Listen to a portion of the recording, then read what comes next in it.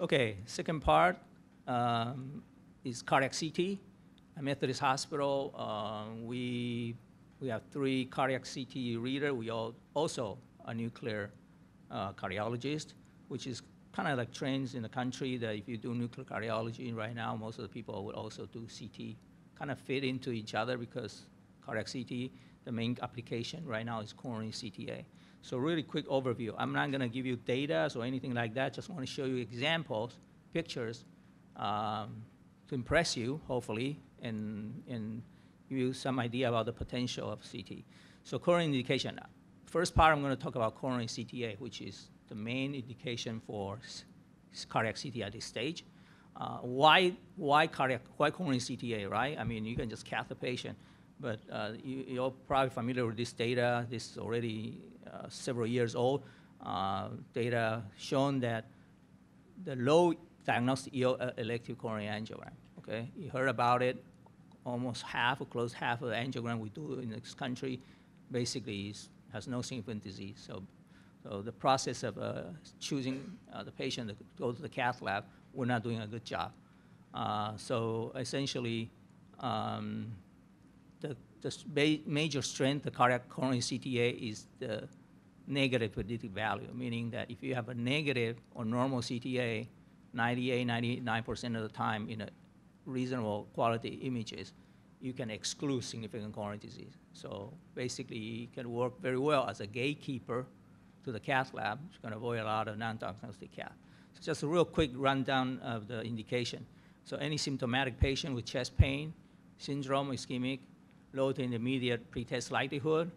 Okay, right now in UK, the first test to be ordered instead of stress test is coronary CTA. Just to give you an idea, this is a regular 64-slide CT. Done well, you can obtain exquisite images like this in 3D render. Basically, like this case of one of the patient we did earlier with 64 slices, older generation CTA. This is a patient with atypical chest pain, very strong family history of MI. You can see he was lucky. He's not cursed. He has clean coronaries. So this is most powerful use of this technology is to exclude presence of significant disease. Or this unlucky patient, obviously he had chest pain, hypertension. You can see distal left main stenosis pointed by the arrow, documented by the excellent correlation with the angiogram. Or this is an unusual patient who had atypical chest pain, normal stress test, has one single coronary, which is rather unusual. I don't know if that's cause of the chest pain. But right now in this country, I think it's rather difficult to get approval to get a CTA without any other test. That's just the way the market or the environment. So essentially, most of the CTA is performed in patients with borderline, equivocal, or non-diagnostic stress tests, which you feel like, yeah, a stress test, I'm not so confident. I don't think the patient have disease. Or even if you have a normal stress test, but the pretest likelihood is not very high, since rather than send the patient to the cath lab, you order a stress test. So this is insurance company, I would say 99% of the time would approve this indication. Again, I apologize, not playing. This is a patient with 1 or 2 segments abnormal exercise echo. We went to the CTA showing that she has some underlying atherosclerosis, but no obstructive disease. In LAD, that's where the abnormality was seen. Or this 46-year-old female with a reversible defect in the anterior wall.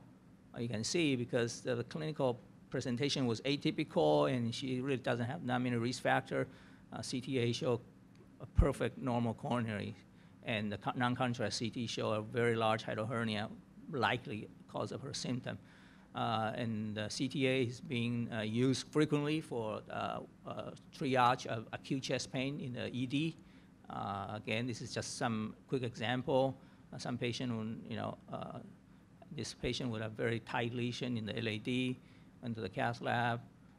And the important thing is, not only you can look at the coronary tree, right? I mean, you heard about triple rule out, right? You can look at PE although you require different type of protocol, obviously you can look at aortic dissection, and you can find out other causes of chest pain like pneumonia, pleural effusion, hydrohernia, et cetera, And the other major indication for now for using coronary CTAs for congenital anomaly, like this case that I saw when I was in Wisconsin, you can see alcapa, LAD coming out from the PA, okay? Again, I'm sorry, it doesn't play. This is a patient with single coronary arteries. Very interesting. She's in her 60s, has a sudden death, and stress tests show mild ischemia in the anterior apical wall. If you look at the CTA, that's the area where the single coronary coming out from the right coronary cusp barely reach the apex. So this area is definitely hypovascularized, which that caused her sudden death. I'm not so sure, but again, I don't know what the treatment it is, but I guess at least you get the diagnosis. And the third major indication is for patients with new onset heart failure, low ejection fraction, in which they don't have history of coronary disease or myocardial infarction. EKG is unremarkable. I would say instead of going to the cath lab, CTA is an excellent modality to rule out disease. Obviously, this is a patient with very low pretest likelihood, 37 years old female with chest pain and short of breath. Very dramatic ECG changes, as you can see.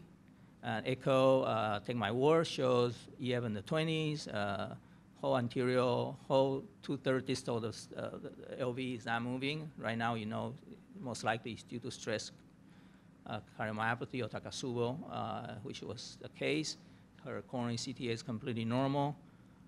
Again, this is a different patient, 59 years old. Patient came in with chest pain and positive troponin. Had echo, you can see distal, this apex is totally akinetic with a clot in there. And you would think, well, probably a distal LAD disease. But no, she did not have any coronary disease. This is a rare case of stress cardiomyopathy causing apical aneurysm and formation of the clot. This is another case, a patient with low EF and normal CAT. I'm going to show you some of the new advances of technology, what it leads, what's new in coronary CTA, because the concern mainly with the coronary CTA is the radiation and contrast, obviously.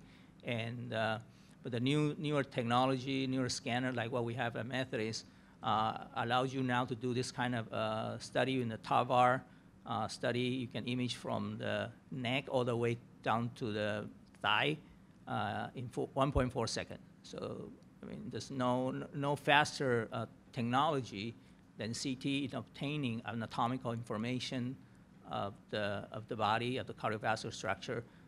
In this case, this is one of the first case we did with a new scanner. Very, very fast, 1.7. And the other thing is the low dose radiation. This is a 58 years old. One of the first case we did had mildly abnormal borderline myocardial perfusion imaging. He's rather thin, unusual for Texas, obviously. But we were able to control his heart rate very well, and we do low KV, low MA imaging, normal, non-obstructive disease. We got it down to 0.65 millisievert.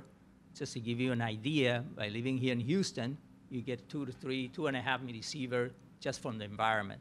So this is equivalent at about 3 months of living in Houston, the radiation amount that you get from the sun.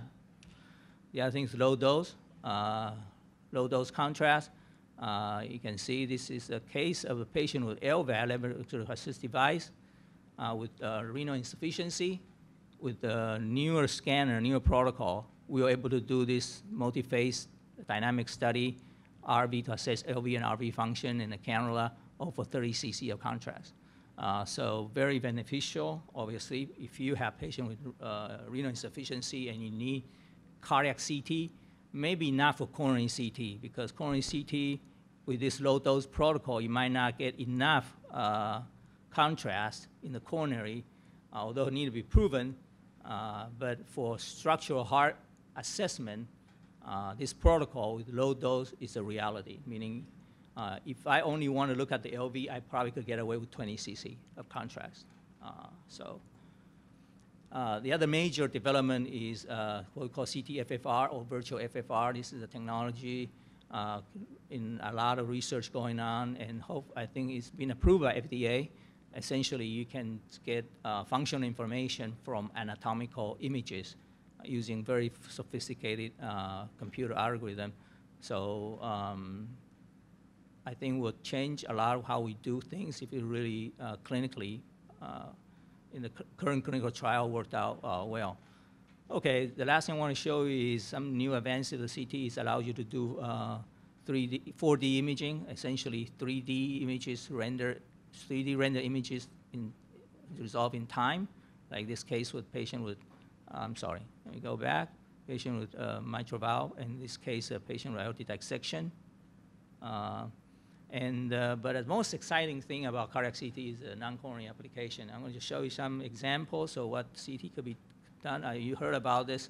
The TAVR incidence of clot has been shown to be in about 20–30%. Clinical significance unknown. This is a case of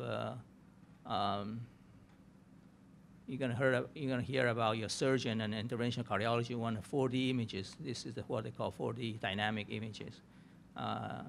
So basically, you can see this clot, present the clot in the cusp of the coronary in the prosthetic valve.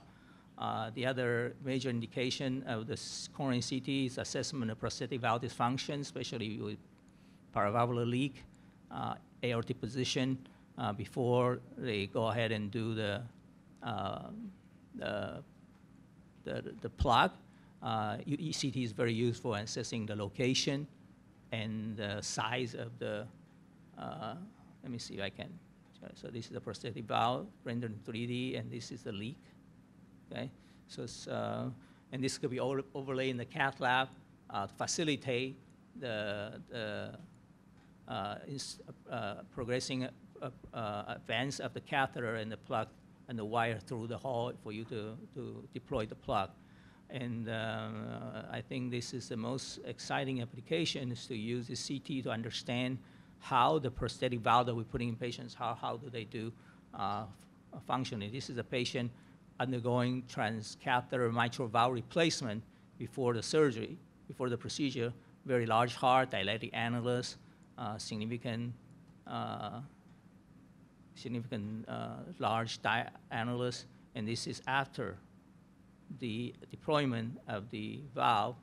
As you can see, the most important thing, it allows you to assess how this valve prosthesis behave throughout the cardiac cycle. Okay, this is extremely important for design of the prosthesis. Okay, so anyway, this is all I have to show you. Hope it will get you something to excite about what you can do as a cardiology imagers in terms of nuclear and CT.